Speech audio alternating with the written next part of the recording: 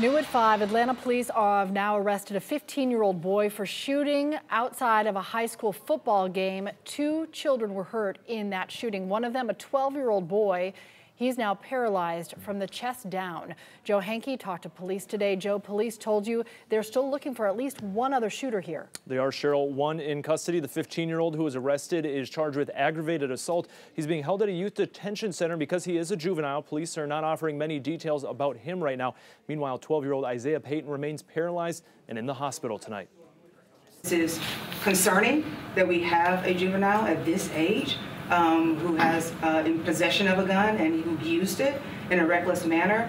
And again, this could have been a loss of life. The August 17th shooting near Lakewood Stadium in southeast Atlanta happened shortly after a high school football game between rival high schools Mays and Carver. The shots were fired near the corner of Clare Drive and Olive Street.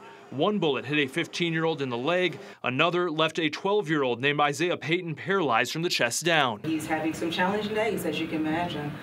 Some days that he is angry because of the process and where he is right now. Earlier this month, Payton's mother pleaded for anyone involved to turn themselves in. I don't know who shot my baby, but my prayers is for whoever did this, that they will come forward, or somebody that know who did it will come forward. On Monday, APD investigators spoke with his mother after arresting a 15-year-old alleged shooter. She was relieved.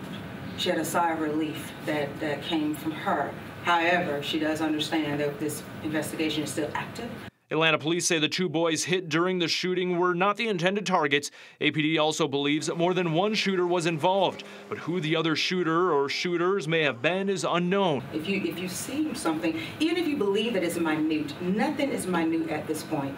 We got to make sure that we're saving lives and that we're keeping everyone safe. That is why a billboard advertising this case will remain up near Mays High School, with another scheduled to go up near Carver High later this month, advertising a $10,000 reward in the case.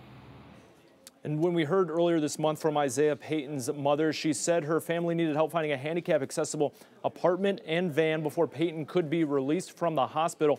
The mayor's office and APD said that they would help facilitate getting donations to the family. I'm told as of today, some people have stepped up to help the family, but so far, not all of their needs have been met. We'll send it back to you.